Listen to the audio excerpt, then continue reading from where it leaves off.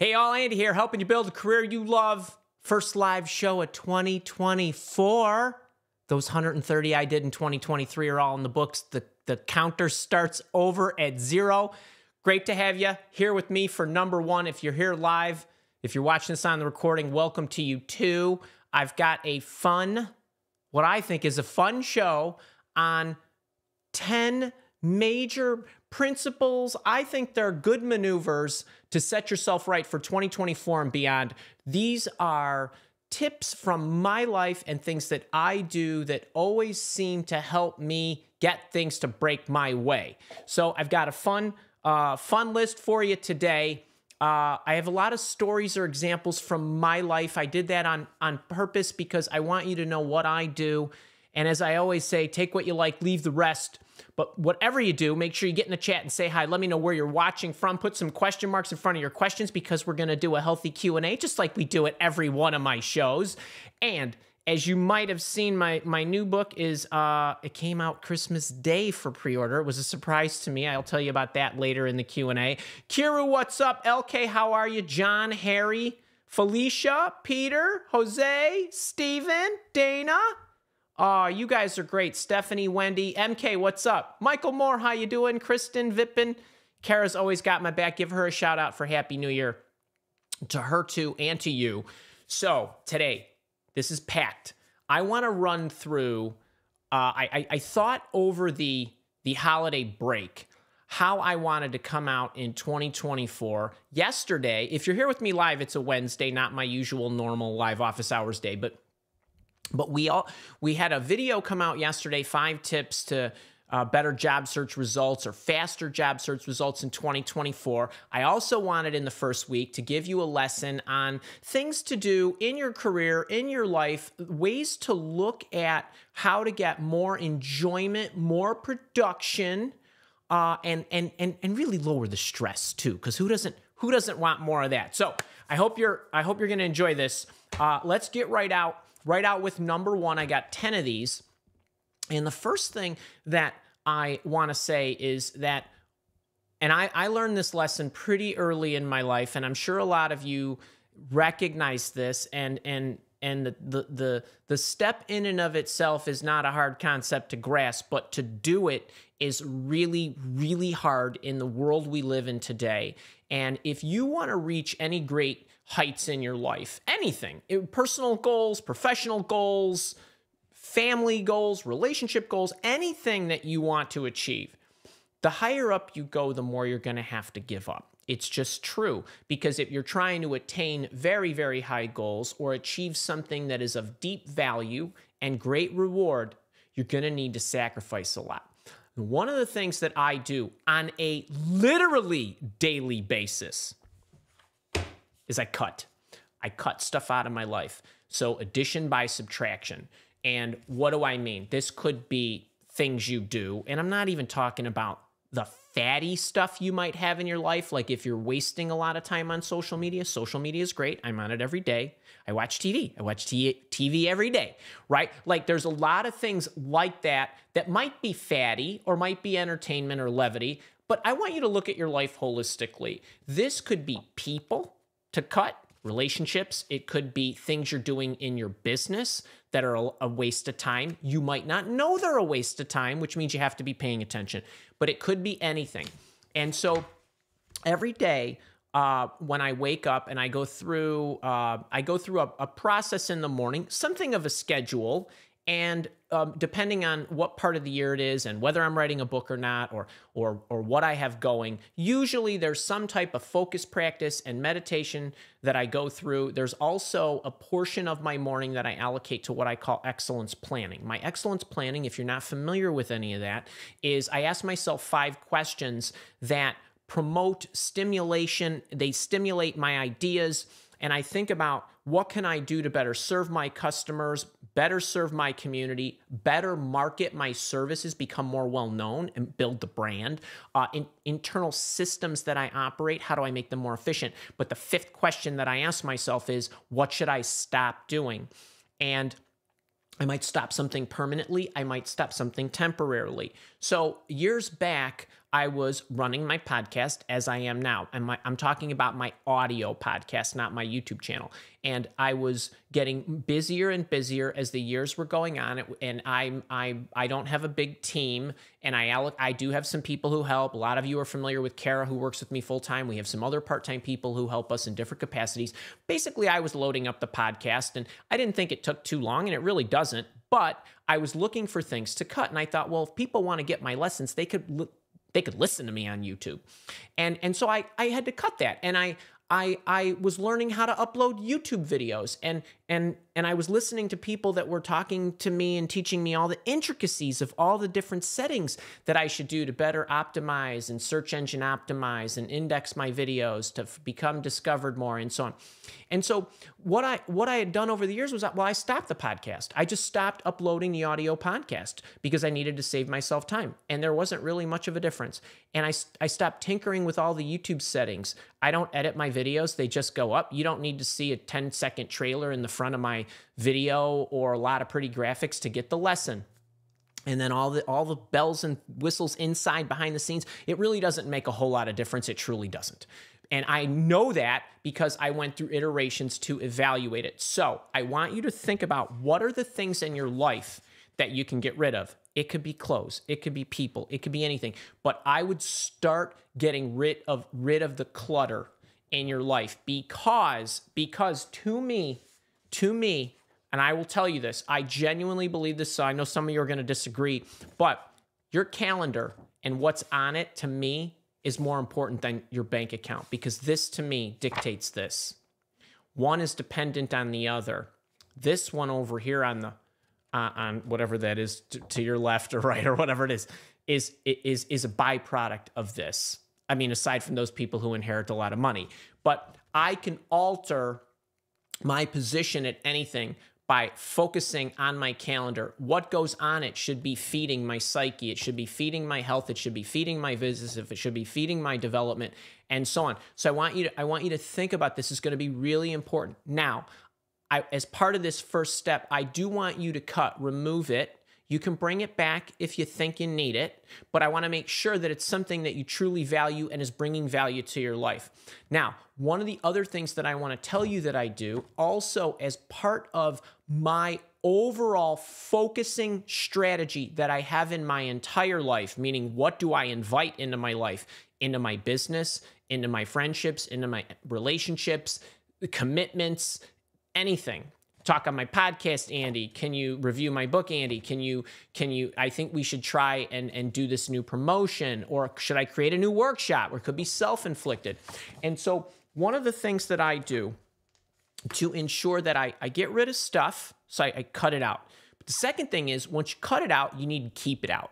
And as part of my focusing strategy, there are 4 elements I look at. Generally speaking, I'm my own personal gatekeeper to the fact that nothing gets into my life. Everything that comes at me is an automatic no to begin with. Now, don't get me wrong. There are a lot of things that I do with my wife and other people around me that I want to support. But basically, most of the things that come at me are an automatic no, because I would rather go from a no to a yes than a yes to a no.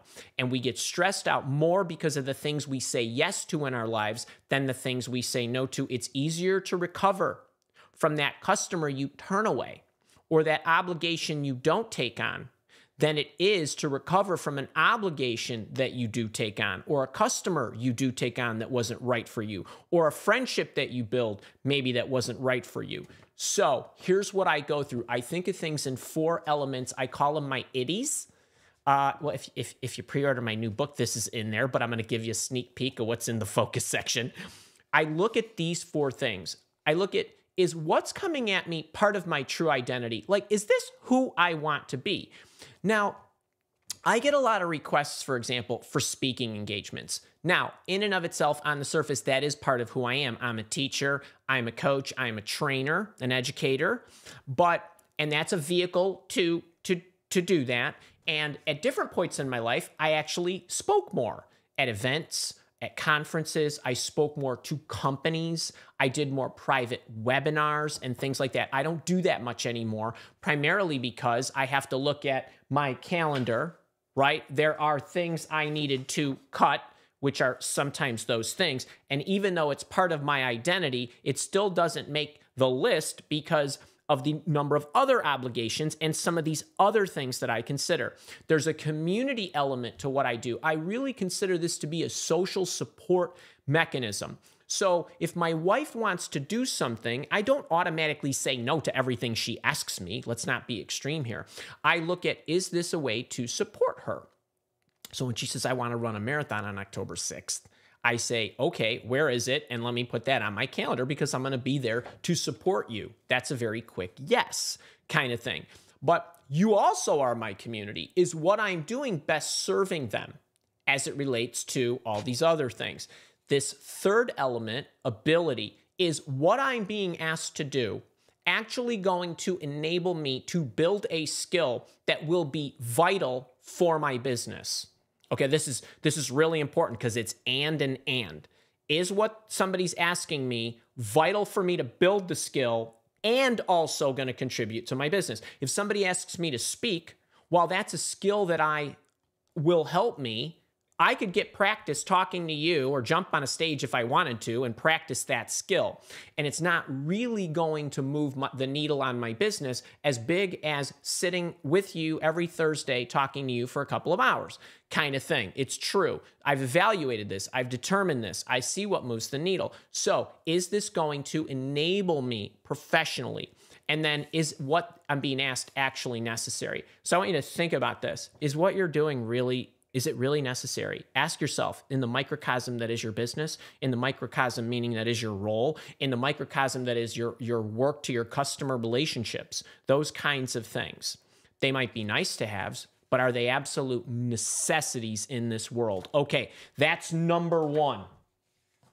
We got 10 of these. Some are going to be longer than others. Okay. Number two is I will tell you, as somebody who's been working for 35 years, that you can have a pretty good career being good at your job. But if you want to have a great career, you got to work on yourself more. And so item number two is I want you to work you more. So what does that mean exactly?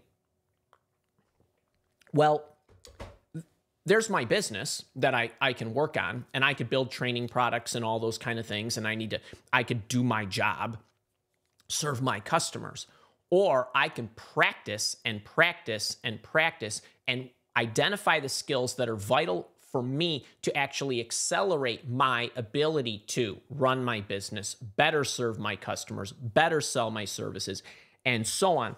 And I'm not talking about go out and buy a bunch of self-help books. I love reading, and I do read a lot of self-improvement styled books. The Zebra Code is a career self-improvement kind of book that I just wrote. Okay, so I'm not talking just about that. I'm talking about being proactive in identifying what are the skills that are actually going to enable me to become better at my career or my job, or shift careers if that's your prerogative. But the point is, I want you to do that proactively. I'm telling you, I believe this in my heart of hearts. You are all one skill away from doubling your salary. It's true. If you're not sure what that skill is, you tell me what you do, what level you are, and I will tell you the skill that will double your salary.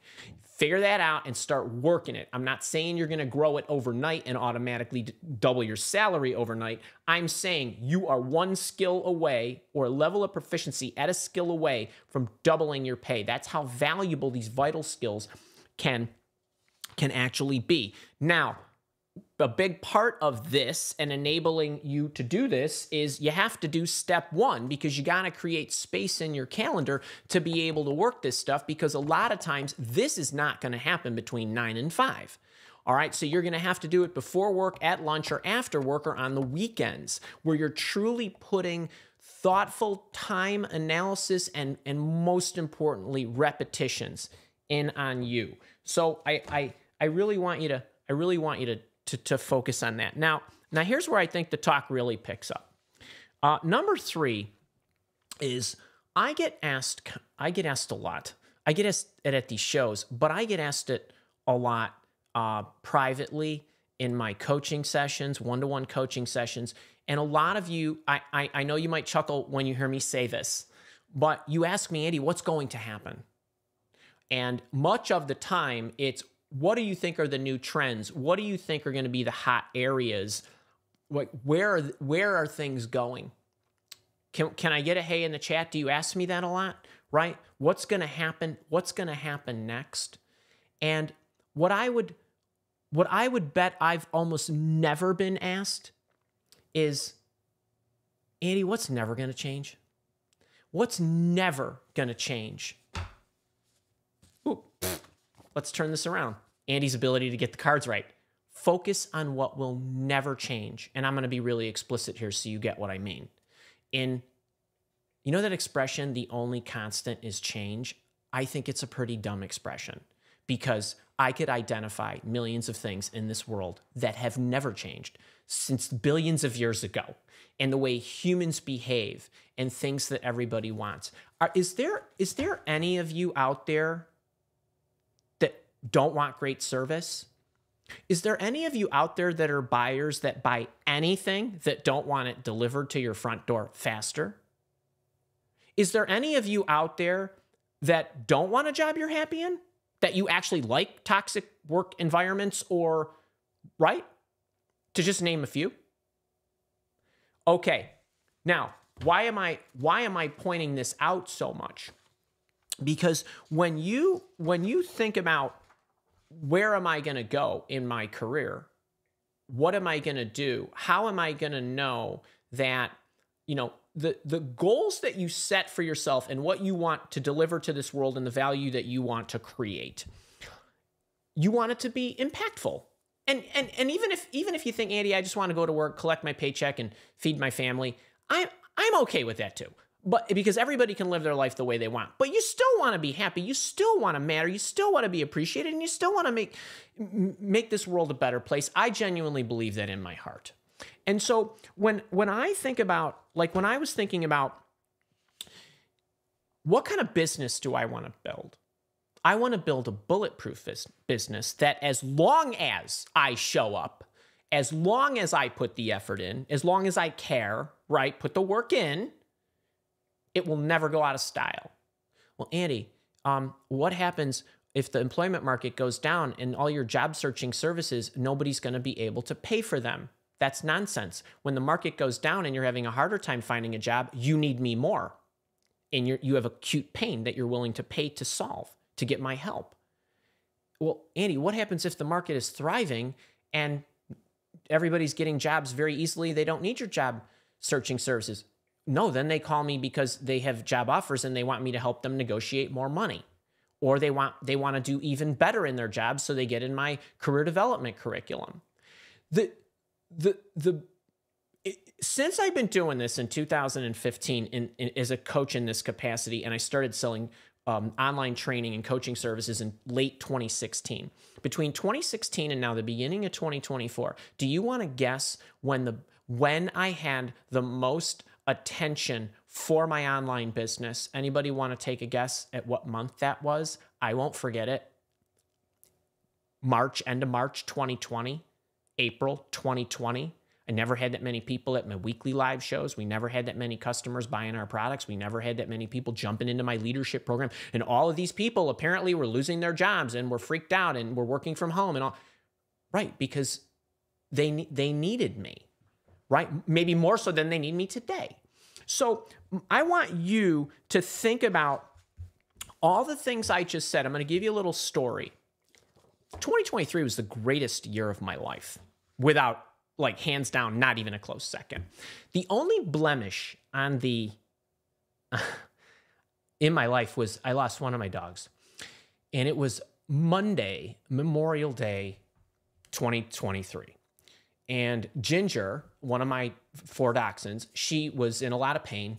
And to the point where I wasn't going to wait till the vet opened up the next day to take her. Like I said to my wife, Linda, we got to go. I'm bringing her to the doggy hospital. And the doggy hospital that we'd gone to had moved even a little further away. So I wanted to figure out, I wanted to get her in there. And I was working in the morning.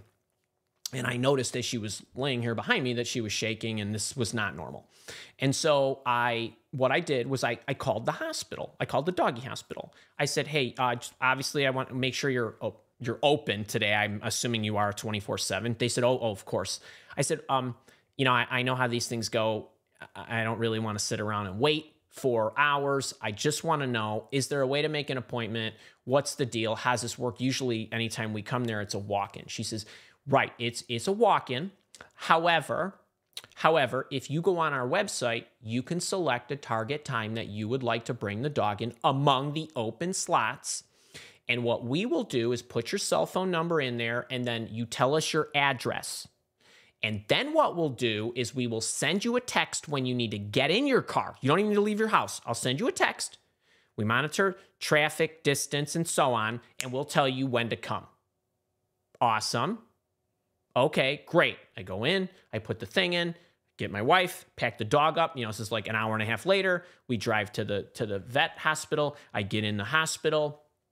We check in, got all my stuff. Didn't have to fill out all the stuff because I filled it in online. I told them what was what. So we go and we sit down. I sit down, I look at my wife, and I say, I gotta ask them what the scheduling software is that they're using, because I don't care if it's a vet office, a doctor's office, or anything office. Like, everybody always values their time. Whatever that is, we're gonna go home and buy stock in it, because I need to know what that is. What's that scheduling software? Because that's a hangover from COVID, right? Where they weren't really letting people in. You had to sit in your car, for any of you that have pets. So I want you to think about this. Never for the rest of my life am I ever going to want to sit in a vet waiting room, or I value my time. It's never going to change, ever, ever. Think about this kind of stuff when you want to sit. Now, you might say, well, Andy, well, you know, people always want to go to nice places and spend money on leisure and travel and so on. Yeah, but they have to have the money to do it. So it's a conditional behavior. Saving my time is never going to be a condition of any other factor that I have in my life. Okay, who's tracking with me? All right, number 3, focus on what will never change if you are going to be making decisions. Now, next thing. Who are you going to listen to? Only the right people. How are you going to know who they are? Because there's a lot of noise out there.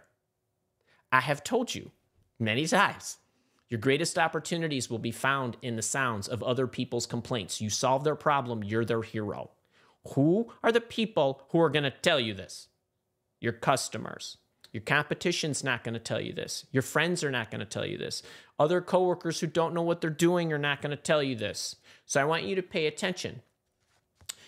I've told you on many occasions, and for those of you that are new to my community, you might not have heard this before, but one of the reasons that I love to show up every Thursday at live office hours, number one, I genuinely love doing this in this capacity, and I love being here with you. But there are many byproducts of that, because every single week you are telling me what's wrong. Nobody in the world is better at doing that for me than you. Not some other career coach who's trying to pump out videos and copy the common this or that and the resume tips and interview tips and all that stuff, and the stuff that I put out as well, because I want to have it there because I'm building a house for you, kind of thing. But your customer, no one will make you faster than your customers. No one makes me faster at getting better and iterating my programs than my customers, my paying customers who see what's behind the paid wall, but you as freemium members as well, who come to the shows and provide me your attention and offer me insight into the world. Then I need to figure out if this is a new trend. Hey, when I started this whole business and doing recruitment and teaching and stuff, there were no one-way video interviews. Who thought of that insane thing, right? You tell me, Andy, I need help with this. How, right? We figured out. You're always there telling me. I'm always at the front edge of what's happening because of you. Listen to the right people. Okay, listen to the right people. So that's number 4. Okay, this might be my second favorite one on the list. I have taught you that when you are doing something at any moment in time, I want you to focus on the act, focus on what you're doing. But the real value in anything that you do is what? In the echo. I say focus on the shout when you're doing it. When you're reflecting, focus on the echo. What happened? I did something, something happened. There's an event. When you go into a job interview, I always say you got to make sure you let them know what happened. That's what's important, right? Anybody can do the act. So I want you to know this. I'm trying to think of different ways of telling you this stuff, but every event has an offspring. Every event has an offspring. I guarantee it that all the things that move the markets, to go back to this, to go back to focusing on what will never change, and people are worried about predicting the future, you will be ahead of 99.9% of the people in this world, not in trying to create something that only the 1% can create, right? But in actually looking for the ripple effect when something actually occurs. So I didn't know COVID was going to hit. And while I'm guessing somebody somewhere along the way in their life realized that we were going to have a pandemic again at some point, but to know what was going to happen to businesses and those kind of things could only be conditional at the moment it happened, because in 1911 or 1918 or whenever these other Spanish flus and other things had happened, we didn't have the same kind of infrastructure or same kind of setup that we do now. So what's more important is, how am I going to react to the offspring? So speaking of COVID, remember I don't know if you, for those of you that have been following me since way back when, I looked for the offspring. COVID hit. It was third week of March when we realized the world was starting to shut down, meaning we were sheltering in place and those kind of things. I went back and sat in my Pottery Barn, bourbon style color, Wells spaceship chair. I literally spent only 10 minutes and I mentally walked through my house.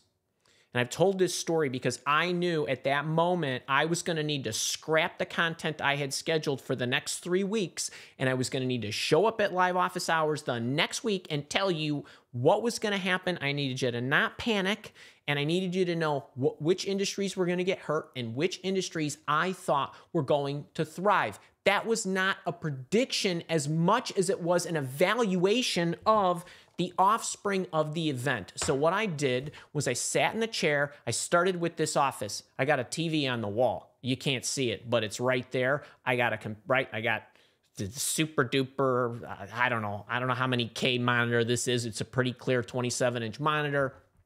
Office equipment, right? People are going to be home. Kitchen's that way, right? Dishware, cookware, food, groceries, Instacart, anybody that delivers groceries into the living room, and some basement. Well, we had the treadmill and the Peloton, and we had some weights. And we need more of that stuff because I'm not going to get to go to the gym, right? So I go around and I identify 36 Zoom stock, right? Like that kind of stuff. I identify 36 industries that are going to thrive. That is an evaluation of the offspring. It is not that I'm a genius and understand what's going to happen 2 months before it happens. No, I would have never thought about that. Focus on the offspring. What else? I get the deliveries. I'm going to have to get deliveries. Amazon stock's got to go up. That's pretty easy. What does Amazon need? They need cardboard to deliver the stuff. I call my broker. We bought up every paper stock we could find that's sold on some exchange somewhere in this world, right? Kind of thing. Offspring, the echoes, the ripples. If you're paying attention, just ask yourself the questions and connect the chain, and good things will happen. All right, that's number 5. We're halfway home. Who's loving this so far? Give me a hey in the chat. I'm loving this. And do me a favor, if you are enjoying this, can you click the little thumbs up button on the YouTube, the little like button, and share this? People need help. All right, what's number 6? All right. Build MVPs first and methods second. What do I mean by that? Okay, that's sort of 6A. I don't know if I'm going to get to 6B because it's taking a little longer than I thought. MVPs, anybody go to the Andy School of Productivity Challenging, right? Has anybody taken that? Or has anybody in my leadership program seen all my productivity and organizational stuff? MVP stands for minimum viable product or minimum viable prototype, or today at the end, a minimum viable promotion. So what does that mean? Whenever I do anything, and I will tell you this often, you don't get it until you get into it, right? You got to get into it and be dealing with real live humans and real live bullets and see what's actually happening. You're not going to read it in a book. You can't Google experience, right? You got to build the product and see how they react, so to speak. Well, literally and figuratively. Okay, so everything that I do in my life, I don't blueprint out completely. I blueprint the first piece. I'm going to do a workshop. We're going to teach about resume writing. Let's get one up and running. Now, MVP, I'm going to teach for 3 days. I'm going to teach whatever I can in the amount of time I can build from today to the date that the workshop is. We're going to build a product. I'm going to see what they like. They're going to tell me what's missing. I'm going to add it later, but it'll be a viable minimum product.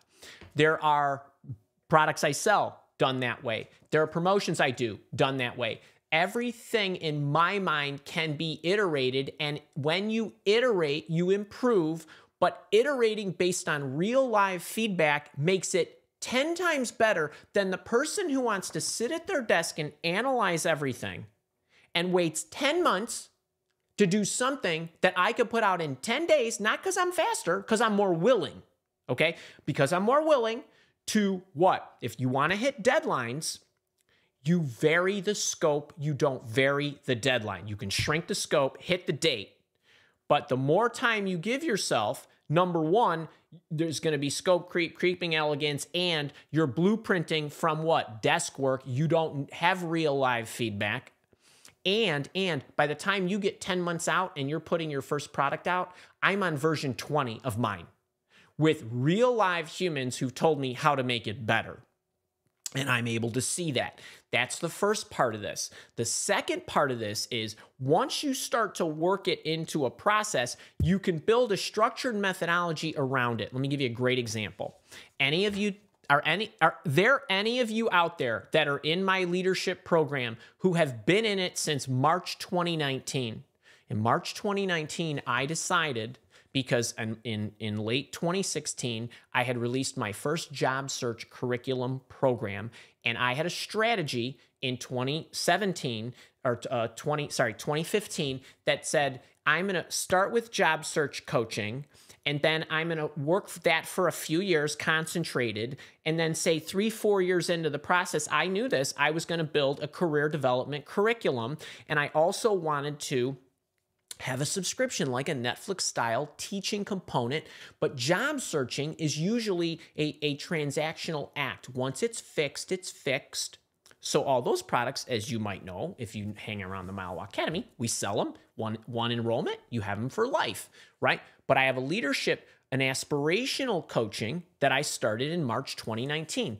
I didn't know what the whole curriculum was going to look like. I just said, oh, what do people have problems with? They need to understand leadership, so I should teach that in the first session. And let's build their confidence, because basically if they're confident, they can do anything I'm about to teach them, whatever that's going to be in April and May and June. Had no idea what the curriculum was going to be. So not only did I start that in 2019, and then the next month I did something, and the next month I did something, and those sessions are still in a library that's now 5 years old. But what did I do? From that, I looked at everything that I knew a leader needed to do, or somebody who wanted to live a better career needed to. And I looked at it and I analyzed the bricks before I put together a methodology that I now have been teaching for multiple years. But I didn't put the methodology together first. I put the methodology together after I had some bricks thrown. Now, I'm not talking about go buy a house and have the, don't hire the architect and just have the builder start throwing bricks up. I'm not talking about that. You got to live in the thing. I'm talking about most of what we do, most of us, and I'm speaking of most. I know I don't want a doctor operating on me unless they've, tried it on enough cadavers and have gone through the proper schooling and everything's been sketched out and hopefully proven and so on. I'm talking about 90% of us and the types of jobs we have and the way that we add value to the world. Much of the time, you want to do this first. The second thing is, in addition to MVPs first, draw conclusions second. A lot of people that I know draw conclusions before they ever try anything. And they're drawing conclusions from things they hear and haven't experienced, things they assume, which are totally incorrect because they have no experience. They haven't even tried it. And what I would also say is the reason that I have been so prolific at being able to produce the right kind of training programs on the job searching and leadership development side is because of the iterative process that I go through that enabled me to draw conclusions based on real life scenarios.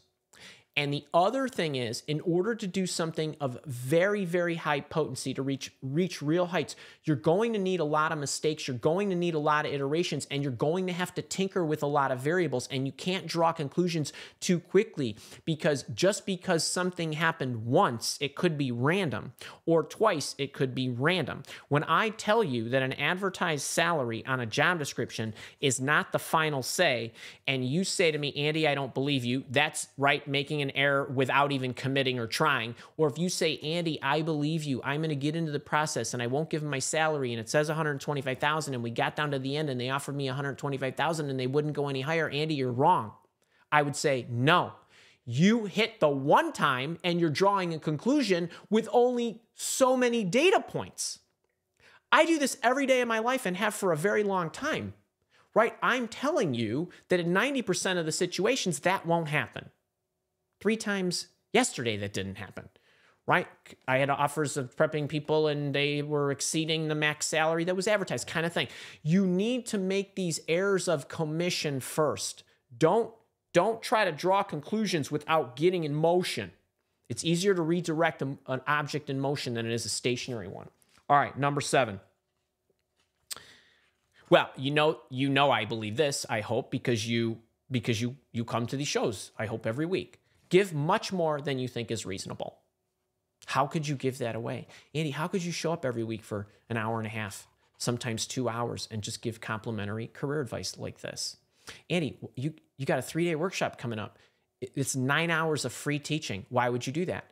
Because the more I give away, the more that comes back to me. It's a law. It's like a law. I don't know what the exact law is and metaphysically what happens. It just does.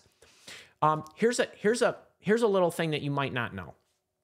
In April 2018, that book, Interview Intervention, that's sort of blurred out. I wrote the book in 2011. It came out in 2012. And in April of 2018, I decided that I wanted everybody in the world to have this book. And I didn't just want them to have the ebook, because the ebook sits innocently, quietly, subliminally in an electronic device. I want the book in your house. Now, it's a big ask because I'm not a well-known author or any of that kind of stuff. And that book costs $28.95 retail on Amazon. I got to argue with the publisher at what rate they're going to give me to buy my own book, because I want to give the book away for free, but I want to ask you to chip in a couple of bucks. And so I argue with them. I got to wrestle the rights. I got to get somebody else to manufacture the book for me. So now I'm thinking, all right, how much is this going to cost me? I got to manufacture the book, which means I got to print the book. Now, if I print a lot of the book, I could probably get the print cost down to about $3, maybe $4, maybe $2. It depends, but that's the neighborhood you're talking. Okay, good. All right, I got to store the thing. When I store it, people want me to pay it to store it, or there's ways to set up these fulfillment services where we're going to nip you for $3 a book or $4 a book every time we ship one of your books. Great. All right, now I'm up to about $7, $8. I'm just going to ask people for that. Then I send 50% of the interview intervention books that go out of that warehouse, go outside the U.S. Now, if I mail it in the U.S., I still have to pick up the mailing cost, but the first class mail's not too bad. But when it goes to Canada or Perth, Australia, or Zimbabwe, or somewhere in Japan or China, I'm looking at upwards of $23, $30, $34 a book just to ship it to you. Okay, $7, that's what you pay, $7 USD. And somebody say, well, hey, don't you get royalties on the book? What about when people buy the book? Won't nobody buy the book anymore? The moment I started offering the book, which this offer still exists, for $7 to help me pay, when I say it's for the printing, materials and handling, and the warehouse guys, I genuinely mean that. I pay the rest. And we pay a lot of money every year because 1,000 of these books go out a month or whatever the number is.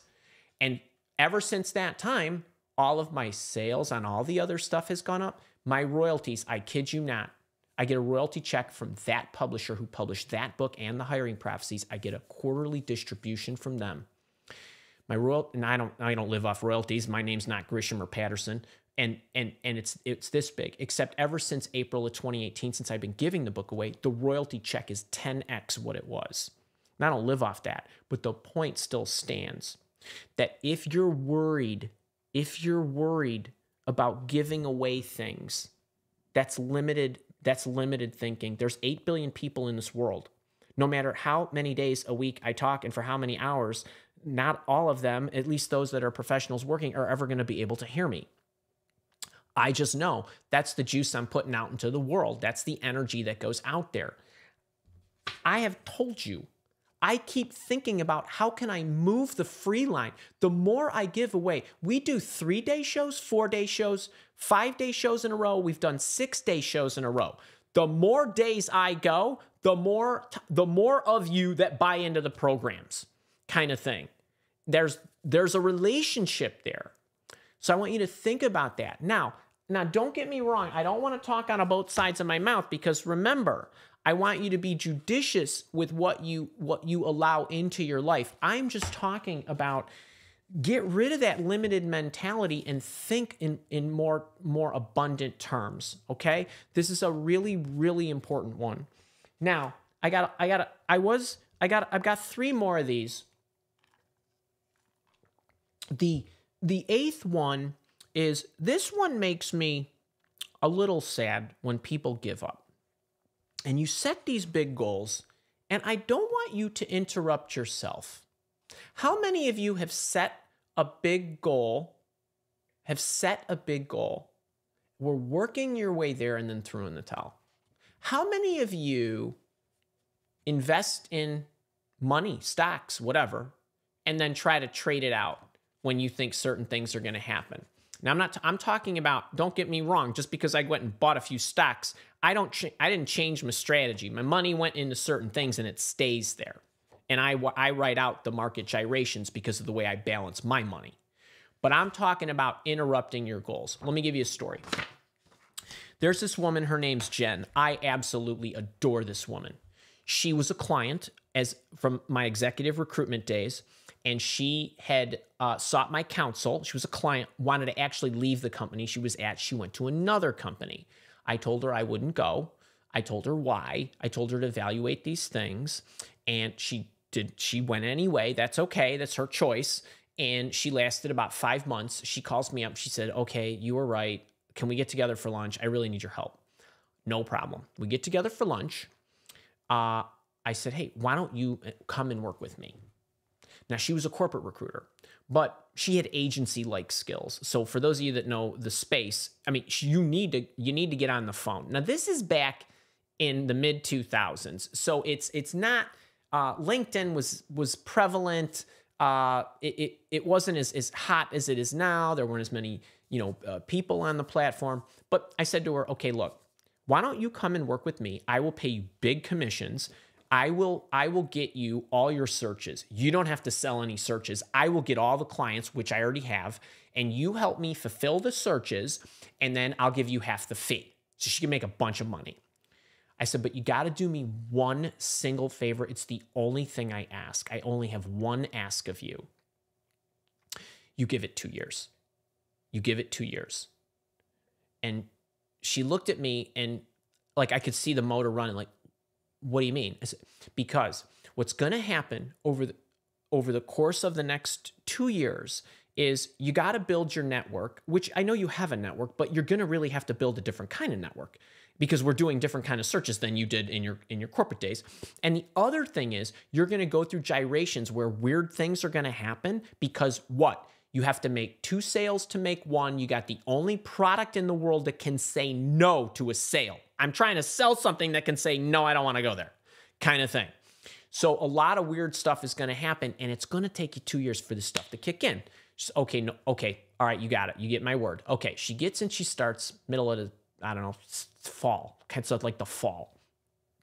She gets in before Christmas, before New Year's, she hits a bunch of placements because I had them ready. She got in, she worked it, boom, boom, boom. She's like, hey, this is great. I know.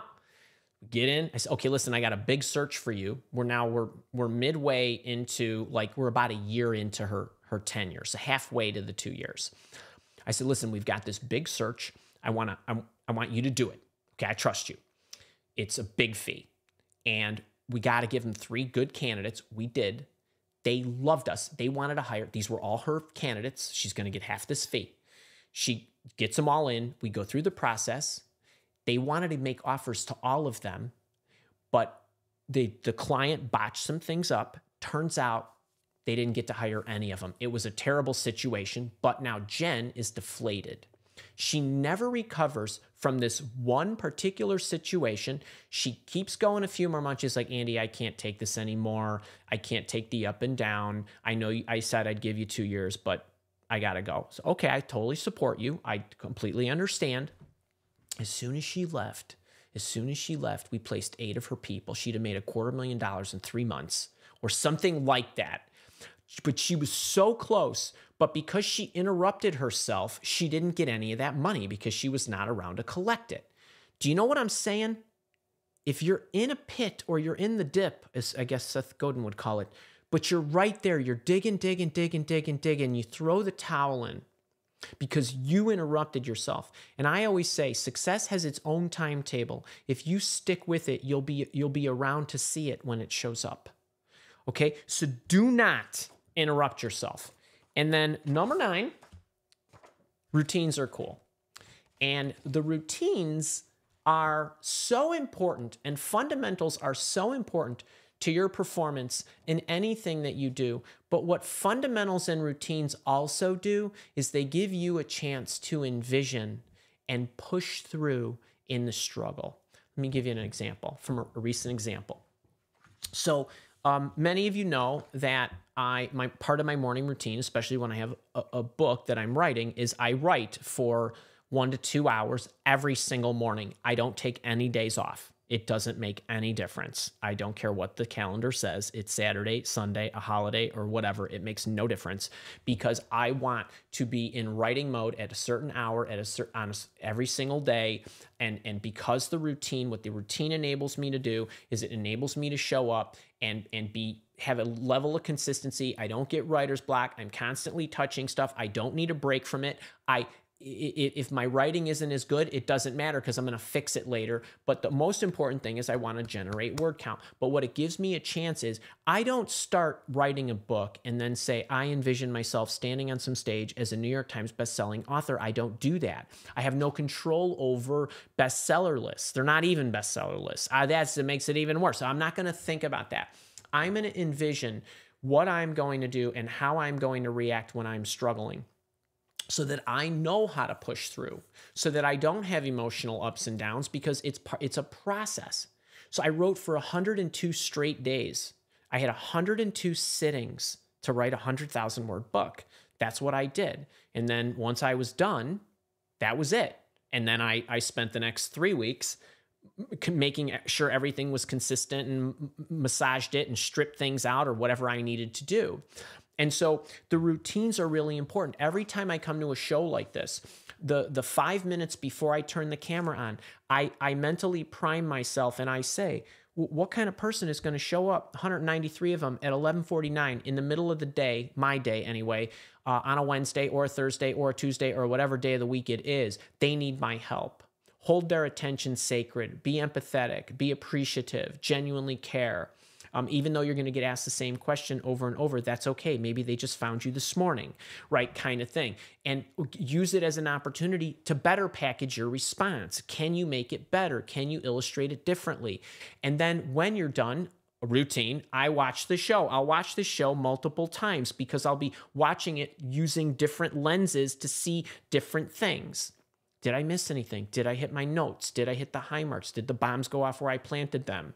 Could I have said that faster? Should I have left that out? Did that confuse them? I mean, I look at all this stuff. Was I empathetic?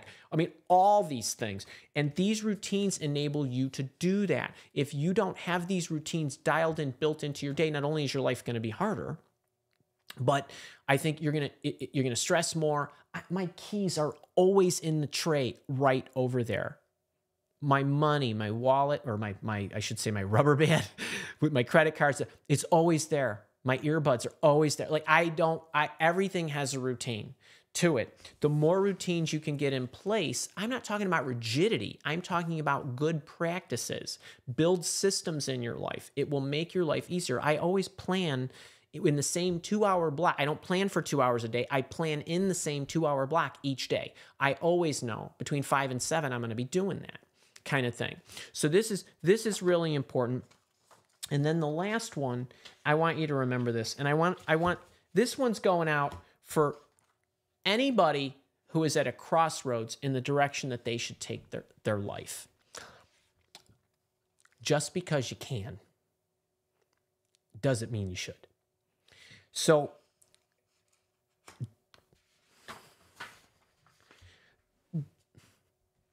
don't let what you can do stand in the way of what you were meant to do.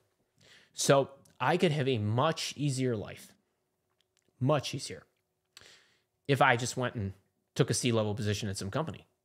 I could. It'd be a lot easier. I could make a lot more money with a lot less hours, believe it, and that'd be fine. And I could do that. But then all of you wouldn't get this. And all the people that I think I was meant to help would not get that.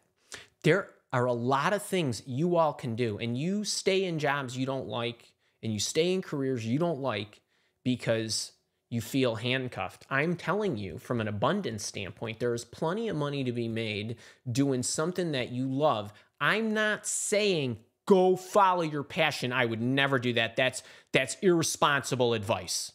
Okay? I am saying if there is an interest and your why is driving you, because helping people is what drives me more so than anything else, you will figure out a way to earn it. Believe me, there's plenty of money in this world. There really is.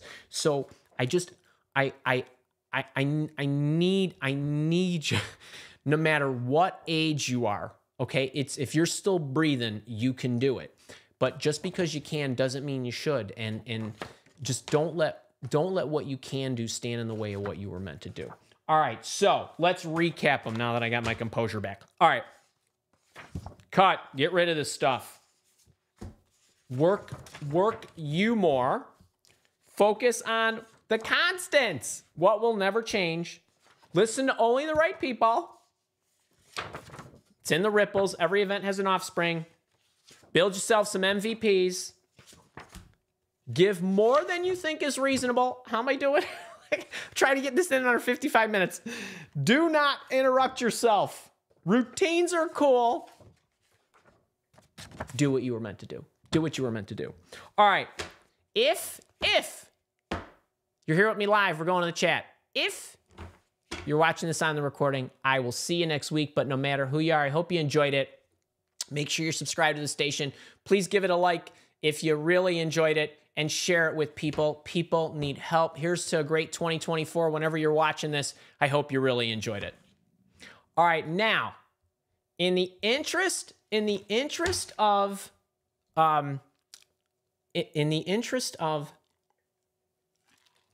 minimum viable promotions, I want to tell you something.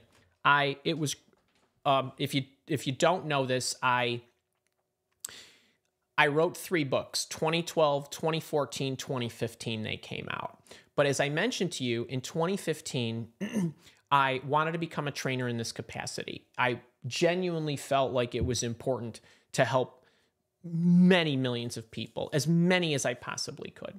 And in order to do that, I was going to need to change my business from a business-to-business recruitment firm to a business-to-consumer type of platform. And I gave myself a few years to do that.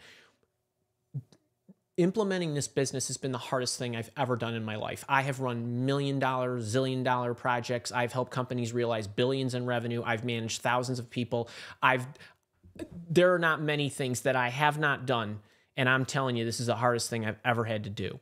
And in order to do that, I didn't have time to write a book. I couldn't. It took a long time to turn the ship, so to speak.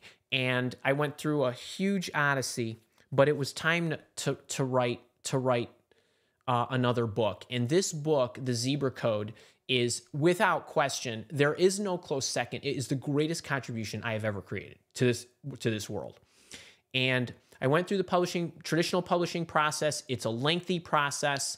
And I started writing the book officially on December 3rd of 2022. The book was done in May of 2023.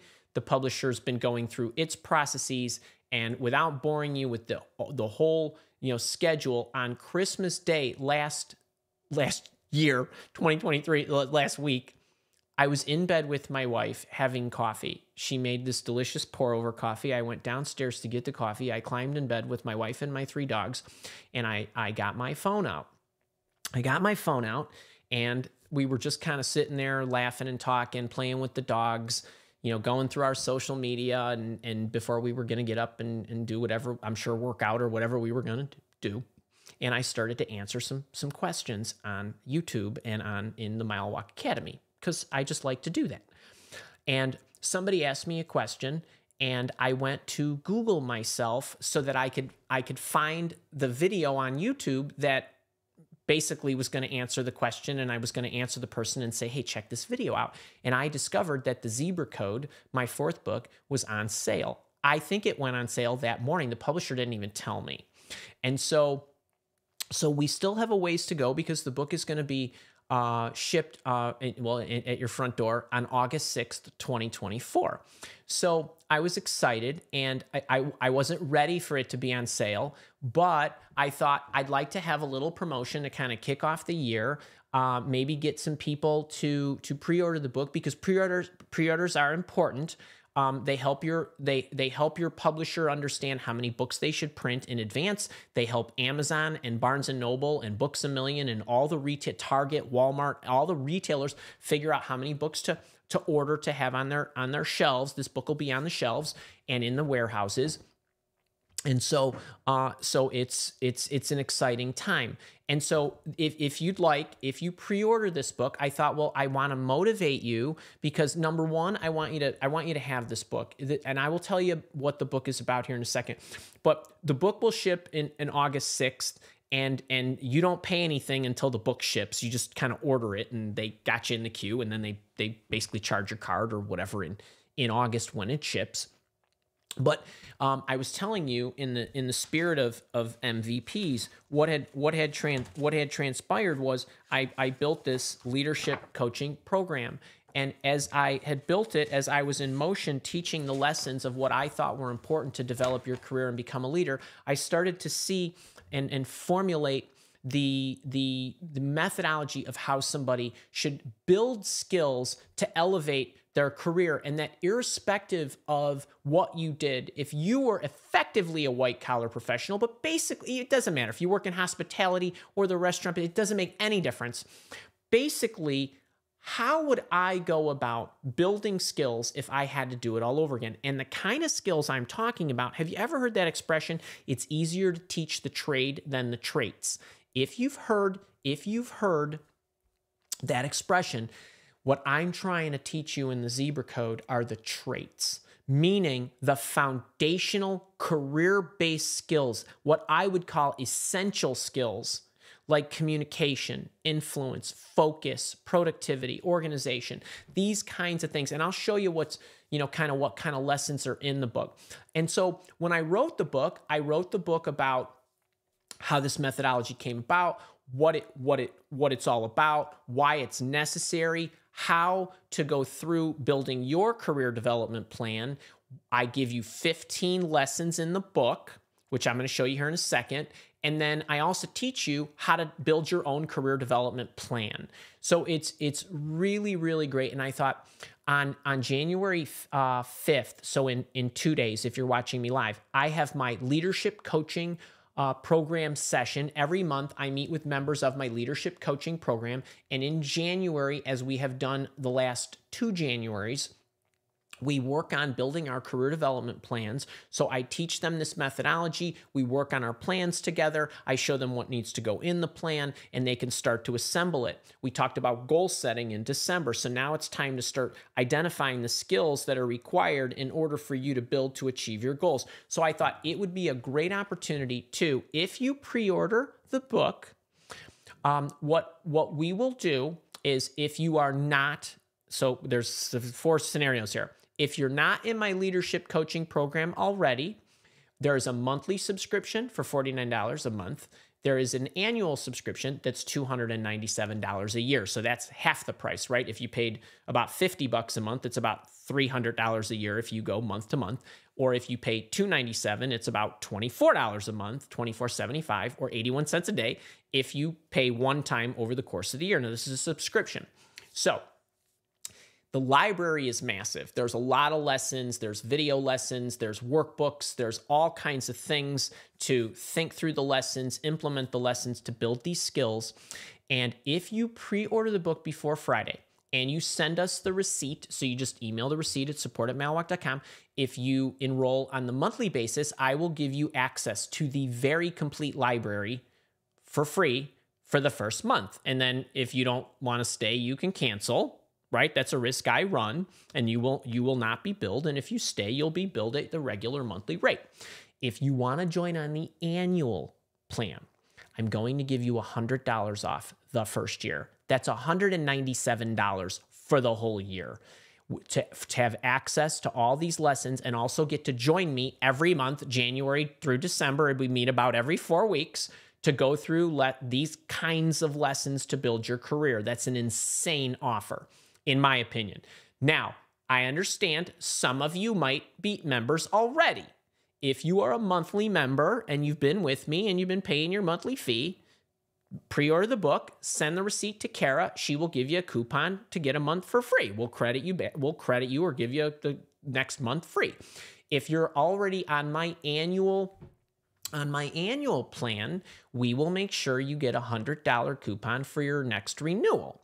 So don't worry, we'll take care of everybody. I'll figure out a way. But this sweet deal is only good until 11 a.m. on Friday, when we're going through the leadership session. Now, if you have any questions, you're welcome to ask me. But here's the book actually was #1 in the new release on Amazon the day it came out and the day after. And I haven't done any promoting of it. So whoever was buying it kicked it up to #1. It's obviously not #1 anymore. It's hard to do that with a book that's not going to come out for eight months. It is, let's see, it's $30. The publisher has told me that is hard, and that's not negotiable with me. I don't get to set that price. But the hardcover, and it's only coming out in hardcover. I'm sure the ebook will be there.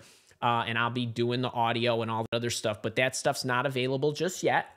And then just to give you an idea, if you want to check out what's in the leadership coaching program, you can access this page. It goes through all of the stuff that's inside and the kinds of lessons that I go through. You can learn a lot more about the program and the methodology. I am going to show you a couple things really quick. There's a ton of bonuses and great courses. We are meeting on Friday to go through our planning. And to give you an idea of what I'm covering on Friday, so this is what I'm going to be talking about: the methods and practices, the 8 components that go into the plan. I do have an assessment. You can rate your skills, how to identify your goals, and what skills coincide with helping you achieve those goals. We're going to talk about calendar and planning and how you do that. We're going to talk about picking coaches. Obviously, I'm one of your coaches, but you're going to need other coaches, what lessons you need to get, those kinds of things, the tools, the metrics, because you got to know how to measure yourself. Lots of times people are not measuring themselves correctly, how to gauge your progress. It's really a lot of fun stuff. There's the zebra code. Don't forget to grab that. And if you're wondering what the methodology evolved into, this is the way. If I thought back to my 35-year career, and I thought about what are the skills that I want to be building in the order in which I want to build them. But first, what is it that I'm trying to accomplish? Let's think about that first. And I think that everybody needs to be a producer. And it doesn't matter if you're a individual contributor or you're a manager. There are certain production-based skills that you need to operate effectively.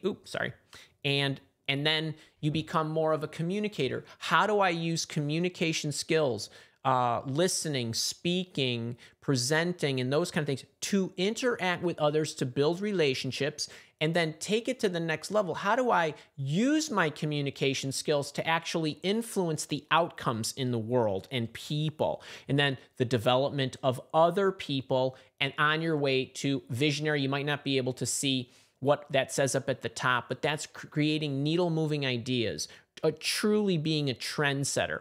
And so I identified this methodology. There are 46 skills that go along with it. And to give you an idea what those skills look like: focus, integrity, habits, willpower, energy, confidence, and so on, self-awareness, and productivity.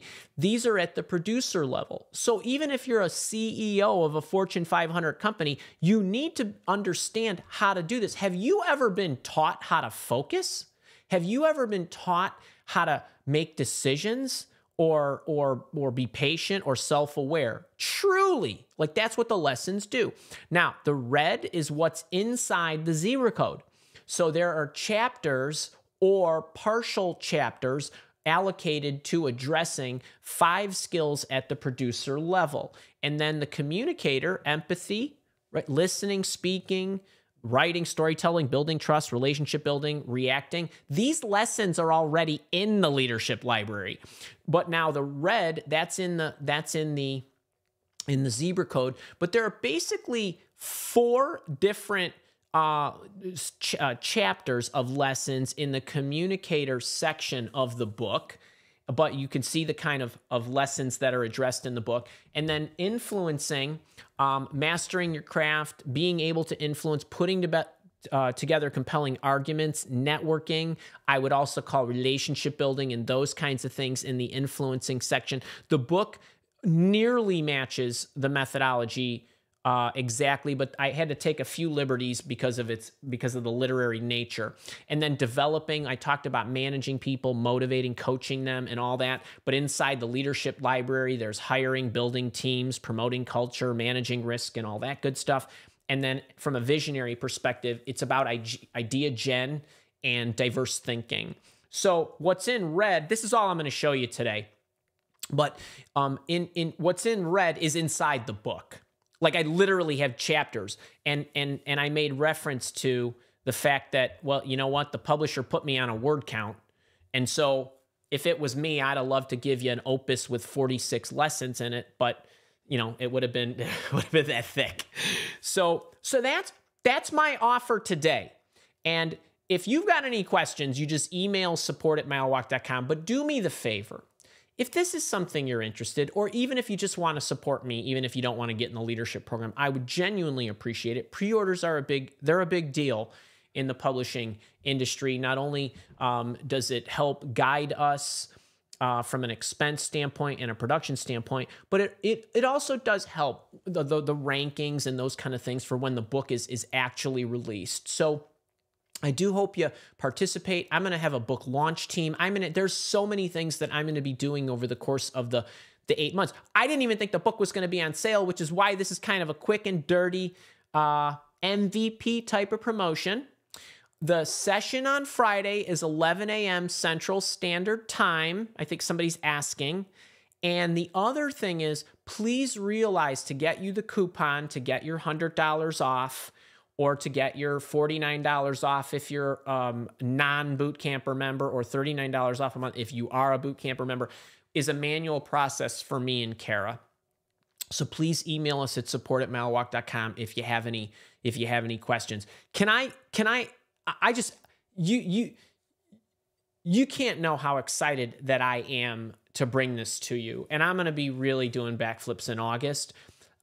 This is a book project that started years ago. And so it hasn't really hit me.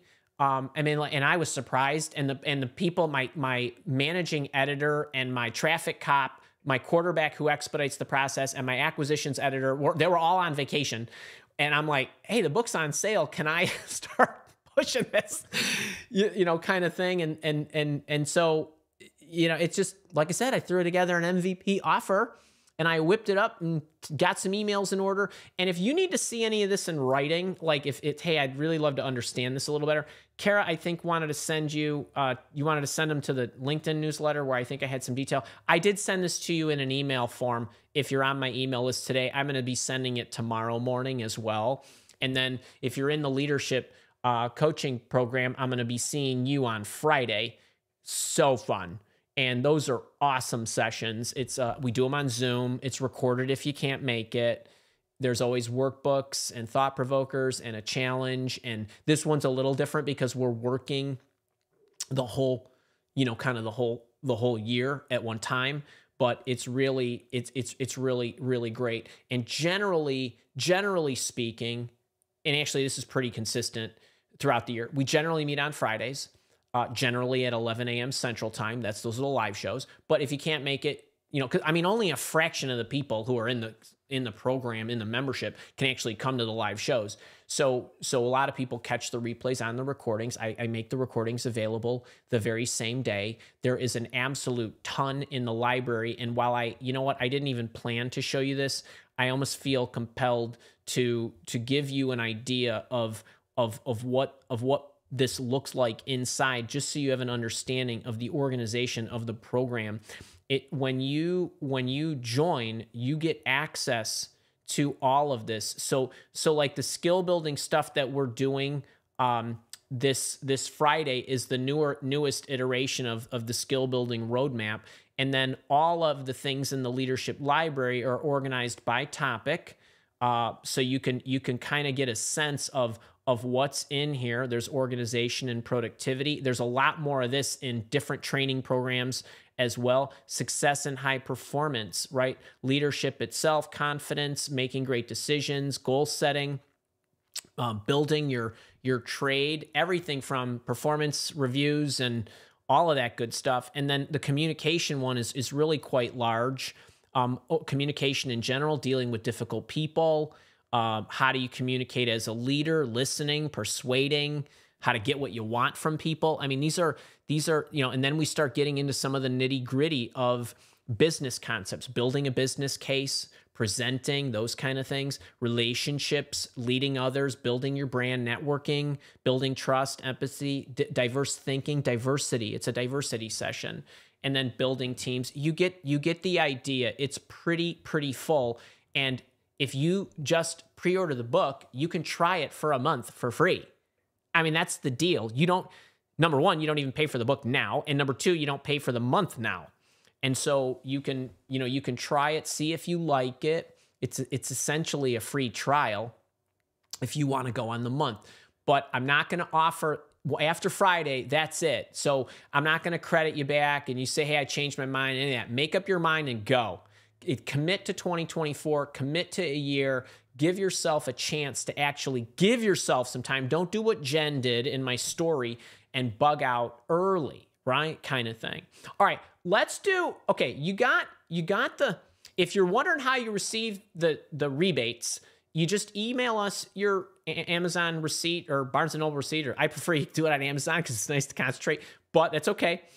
You just email support@mailwalk.com. Kara's going to send you the link, or she'll send you the coupon that you need in order to get that. And then Kara, let's head over to whatever questions or comments we have. What does the zebra code mean? Okay, so it is about, I have been talking for a long time and teaching the concepts of be a zebra, not a horse. So if you want to be a standout professional, right, kind of heads up, right? The zebra stripes are going to stand out as in a crowd of, well, unless you're living in Africa where there's zebras everywhere. But in the U.S. where I am, zebras are really rare and you only see them in a zoo. So that's the concept, is how are you differentiating yourself? If you do what the book says, I guarantee you're going to be a zebra. You will not be like other people. You just simply won't. If you implement the book. Remember, the book is nice. You can read it and just read it and have fun and learn the concepts. But if you work the book, like actually do the skill development, every chapter, every one of those red items has thought provokers, a challenge, and everything designed to help you implement the skill. And then, Sonia, are these 10 tactics listed in the book? They are somewhere in the book, for sure, 100%. John Holmes, time zone for 11 a.m. deadline on Friday, 11 a.m. Central. However, please understand, Kara and I need to be at the show at 11, and I'm prepping and going through my routine, talking about my leaders and thinking about my leaders and all their beautiful faces that I'm about to see on the Zoomer and all that good stuff. So, it would be better if you were not, waiting till 10:59, because it's possible that Kara will be in the session and I'm going to be talking. So, all right, questions. Tommy O, are you a boot camper? Awesome. Speaking of speaking, what do you think of Toastmasters? Here's what I think. I think, now, let me preface this by saying I've not been to Toastmasters. And I think that when you take schooling, okay, like if you want to go and pay for a master's or an MBA or all those things, I think that kind of schooling, while valuable, is not, from an ROI perspective, in a professional world, going to yield what it's going to cost. However, there are other great benefits of formal education. You're getting exposed to concepts you might not otherwise be exposed. You're getting some basic understanding, but you're never going to really know it until you actually implement it professionally. You're also meeting people and building a network, and those are very valuable, and it's impossible to quantify that stuff. Now, when you start to take adult learning and go into different kind of, like my leadership program, for example, or a Toastmasters or something like that, if you feel like you're going to get to go and practice and meet people who are working on the same goals, and my wife, I don't know if this is a perfect analogy, it just hopped into my head, has really gotten into running in the past 6 months. And one of the biggest things that has helped her is she goes to run club on Saturday, rain, shine, snow. She's got a coach. The coach goes. I mean, like, it's the camaraderie is there, and it's really nice to be among it. And in a Toastmasters environment, I'm guessing that's the case. Now, I say to people, always give it a try. See if you like it. See if you're benefiting. But you can go to all the Toastmaster sessions and do all the work and whatever. If you are not practicing it and not truly practicing it, you are not going to get better. True story here. This talk, and I've given you maybe this example before. This talk, the whole talk, whatever I just went through, that I talked for an hour, took 12 minutes to put together. 12. I know that because I started at exactly 2:00 and I was done at 2:12, kind of on the day I did this. And I didn't rehearse the whole thing, and I certainly didn't spend an hour prepping it. But I gave it. That took an hour. I'm going to watch it. That'll take another hour. I'm going to evaluate it. I'm going to rewatch it. I'm going to evaluate it again. And I'm going to rewatch it. And I'm going to evaluate it again. So I'm going to spend 3 hours evaluating something that took me 12 minutes to put together, maybe 10 minutes to prep just a few of the lines. Like, I wanted to make sure I had the right examples, and then an hour to deliver. So I'm spending 3 times or 2x to 3x the amount of time evaluating what I'm doing so that I could get this much better. I've done over 1,000 live shows, literally over 1K live shows. So I'm looking to get this much better, and I'm evaluating myself every single week, actually every single day, because I even evaluate the shorts that come out that Kara cuts up and puts out on YouTube land and Insta land and LinkedIn land. And right, I'm obsessed with the evaluation process. If you are practicing, taking Toastmasters, practicing speaking, doing your projects or whatever, if you are not putting the time in to evaluate and improve it, you're not going to get better. You won't.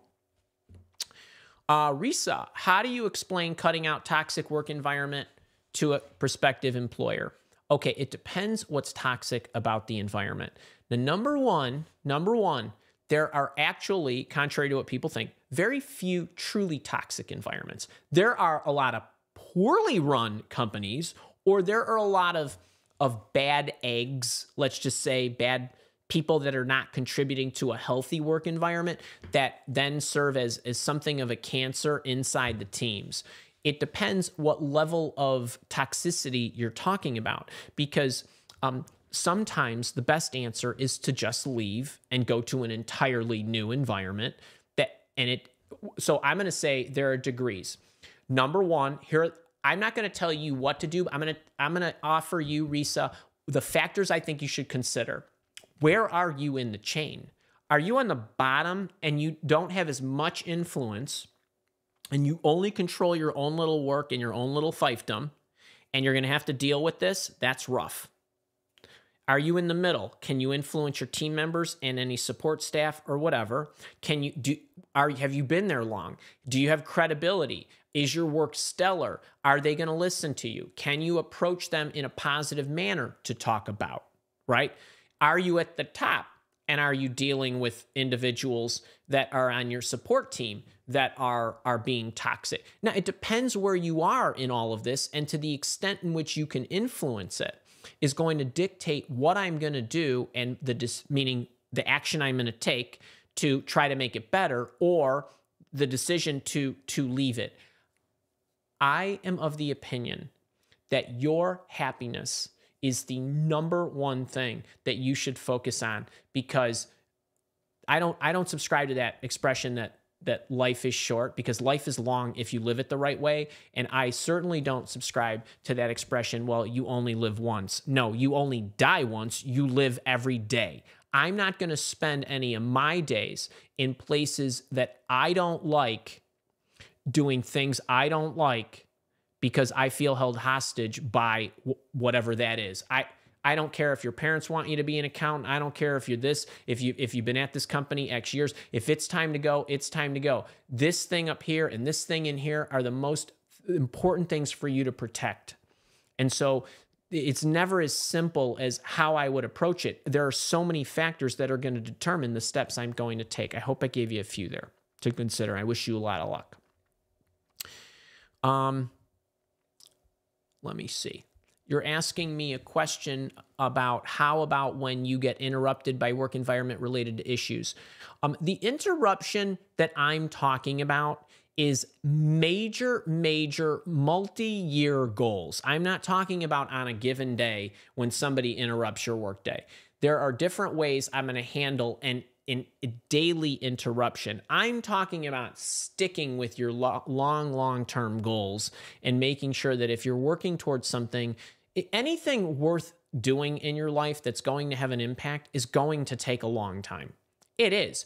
And accept that and enjoy the journey, as much of a platitude as that might sound like, or as cliche as that sounds. If you don't enjoy the grind, you're never going to have the shine. So I just want you to think of it that way. So when you're talking about getting interrupted by your boss, my first reaction is people who don't feel the repercussions of the interruption will repetitively do it, or can do it until they feel the repercussions. If I'm getting interrupted by a boss, now, number one, I want you to use your head.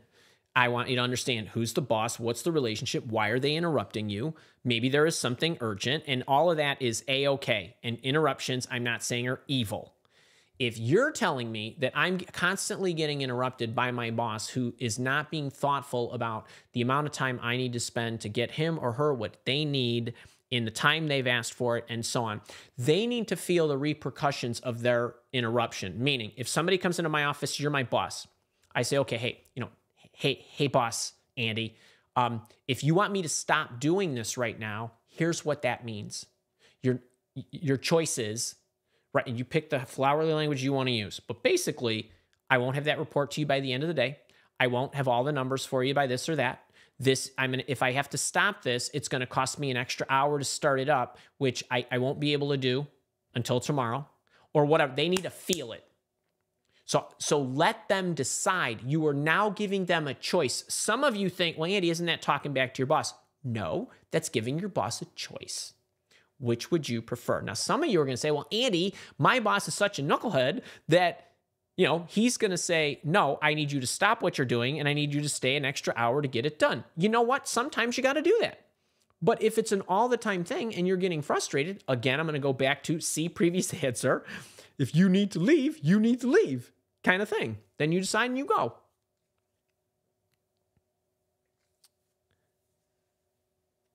Let's see. Comment. Oh, LaShawn, what's up?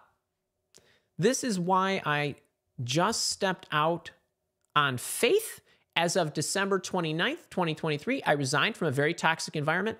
I believe there is so much more for me, and I am waiting on that and do what I am meant to do.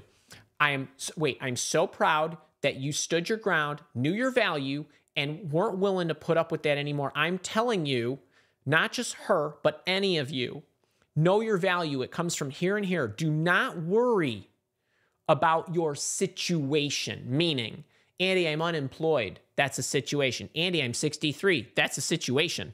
That's all that is. Believe me, it's true. Those are not insurmountable problems, and you being unemployed has nothing to do with your value. It's just you happen to be unemployed, kind of thing. Believe me, I'm seeing it every day. I'm coaching 3 to 4 people a day now. It's calmed down a little bit since the beginning of December, where it's 4 to 5 people a day every day. And so I'm seeing this with what people are negotiating for, how much they're exceeding the maximum pays that are advertised. People are unemployed.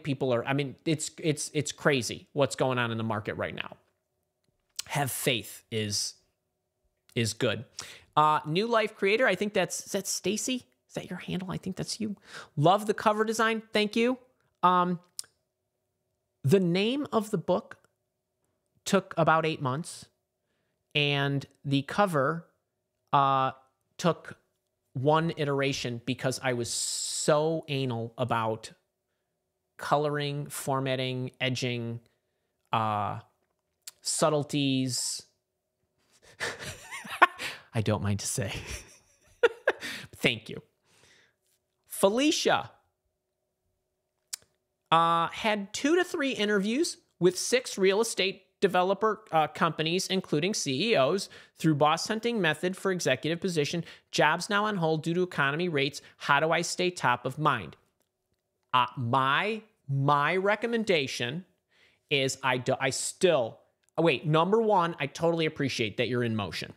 Number 2, I would get on top of mind of someone else. Honestly, I wouldn't be chasing these 6 real estate development companies. If they say everything's on hold, I would look at, are there other avenues in real estate? Are there tangents to real estate, different types of companies that integrate with real estate organizations? And I would keep boss hunting. Be consistent. Stay in your routine. Wait, true story. Do you know what I spent the first hour of my workday doing today? So not the focus, not the meditation, not the excellence planning, but once I get to the desk and then I think about, okay, what's on my agenda every morning? Boss hunting for testimonials. So I sent Ariana Huffington an email this morning. I sent some other people I don't know an email this morning asking them if they want to give me testimonials for my book. Maybe she will, maybe she won't. Doesn't matter. They go out 5 a day, 5 a day, 5 a day. There are people that I do know. Hey, I'm on the clock. I got to have the testimonials by January, end of January, to stay in the good graces of the publisher. Right? We're typesetting, the interior treatment's being done. They want these for the back cover and they want them for the inside treatment. And so I'm testimonial hunting. Routine. 5 go out. And I thoughtfully prepare each one of them according to Andy's best networking principles in email copywriting that I've given you somewhere out into internet's land. Stay in your routines. Oh, how we doing? You guys enjoying this? If you are, please click the like button, share it. Please pre-order. Please. It is... I just can't wait till you're holding the book. I just can't. But another lesson, mini lesson within a lesson, never wish time away, right? Enjoy the journey. So we're going to take the next 7 months and we're going to enjoy the heck out of giving you all the lessons and all the things I could do to make the leadership program better and the book better and the promotion better and the facilitation around it and all the stuff that comes in the pre and in the launch and in the wake of it. All right, let's see. What do we got here? Sonia, you are a boot camper. Potential teammate looks friendly, has their Gmail on LinkedIn, found the boss, but can't find the work email, but both posted job to their LinkedIn. Whom do I target? So if you got a potential teammate, go to the teammate, and because you said the person looks friendly, and say, hey, I noticed you posted this. I hope you don't mind. I saw your email address. I thought I would email you directly, and then go with the teammate technique, which you have. And then in there, how do you like it? This and that, get a response. When you respond, say, hey, I noticed this person, I'm assuming might be your boss, also posted this. I thought it would be better if I got the information from you and how you like working there and with this person, right? Like, do that. And then if you have a little exchange, 1-2 tops, don't make it real long. Say, hey, listen, all right, this is great. I think I want to apply or send the boss a message. Before I do that, before I just do that, is there any benefit to you referring me? You don't even have to say recommending me. Just say referring me and go that route and try that. Sonia, again, how to phrase message to teammate boss for multiple openings on team. Don't do that. Just say, I notice you have a few openings. I want to join in whatever capacity I can add the most value. Let them sort it out. The more you direct in your emails, the more confined their thinking will be. So it's important. It really is. By the way, I just yesterday or day before, what day are we on? I don't even know what the day of the week it is. But I did a case study with Jess. So I've got some new case studies that will be coming out week after next. And she said in her package in the case study with me, she says, and listen to Andy when he says, make sure you note for this or any other role or in any capacity or whatever, it really works, because she had recruiters saying, we want you to interview for multiple of these if you're open to it, kind of thing. So like, you want to make sure that you're doing that.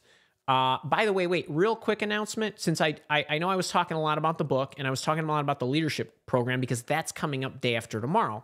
But the next week I'm back for live office hours. The following week is the interview intervention mini camp.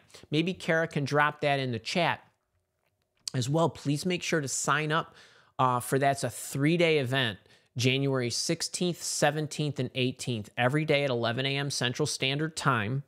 There will be live. It's probably last year when we did the mini camp for the interview program, we did over 3 hours every day. It's going to be 3 hours. It's 11 to 2. Mark your calendars. If you can't make it, the replays will be available for a few days, but nobody gets those replays. I'm not cutting those replays. It's just they're up and then they're down. So if you want to see them, make sure you sign up. If you're in the job search coaching program, don't worry. You have the incomplete 30-hour interview intervention training program, the 10th anniversary one. But it's really going to be a lot of fun. Steve Johnson, what do you think about JobScan? So I like the concept of JobScan.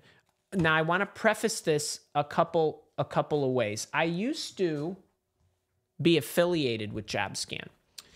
And not that this matters to you, but they became incredibly hard to work with. So I just said, screw it. I don't want your money. I'm not going to recommend you. And that's okay. But you asked me what I think of the program. And I think I would take my resume, even if I wasn't going to apply online, meaning I'm not going to send it through the applicant trashing system, as you know, I call the ATS. That's my endearing name for it.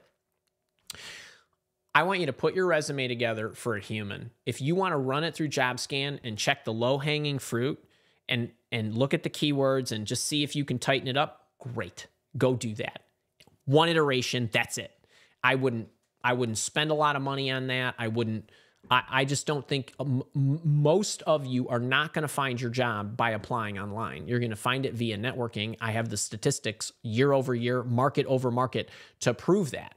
So it's, and by the way, just because you don't have a network doesn't mean you can't generate a network. So even if you go cold, that's still networking. If you're emailing bosses, that's networking.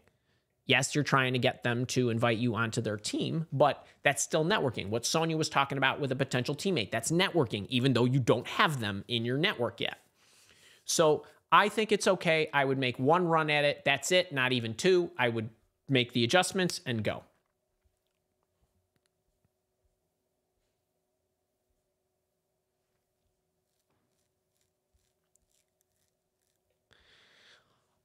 Let's see. Steven, how you doing, buddy? Boot camper, should I wait for Buddy to introduce to a target boss he knows that is at a target company?